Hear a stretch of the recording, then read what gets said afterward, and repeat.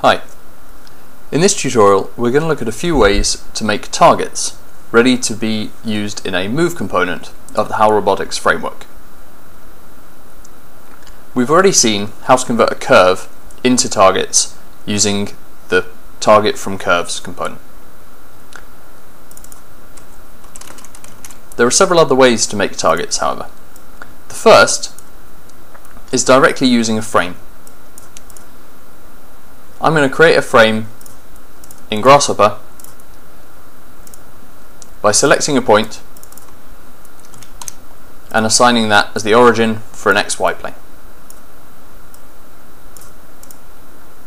If I hide those original components, you can see that we have a target now sitting on that point, and as we move the point around, the target moves with it.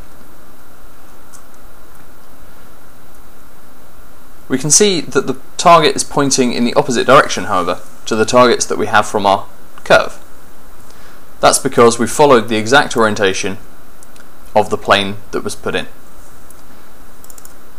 There's a nice little trick that we've added, which is if you take a point and pass it directly into a target parameter rather than the target from frame component, you'll immediately get a target that's facing down.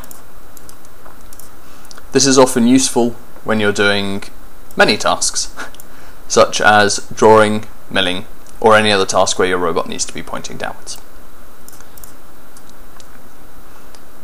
The other way that we often need to create targets is from the actual positions of the robot. What I'm going to do here is bring up another target component, right click, and select from joint positions. Here we can see the inputs are slightly different. It asks for a mechanism, which in this case is going to be our assembled robot, and for a list of positions. These are going to be the positions of each joint at this target, hence why we ask for the mechanism, to ensure that we have the right number of positions. I'm going to create myself a series of sliders that go from minus 180 to 180 degrees. These aren't the limits of the joints, but are just easy numbers and cover most cases.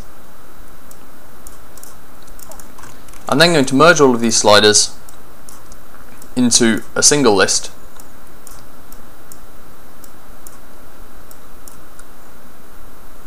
and because we have the ability to use prismatic or rotary joints, we can't set the units on the position.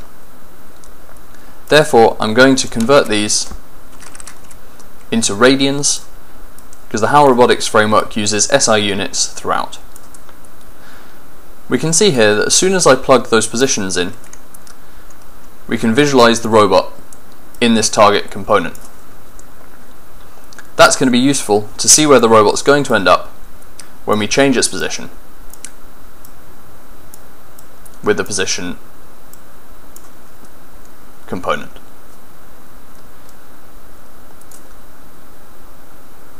Those are 4 easy ways to create a target ready for the robot to move to.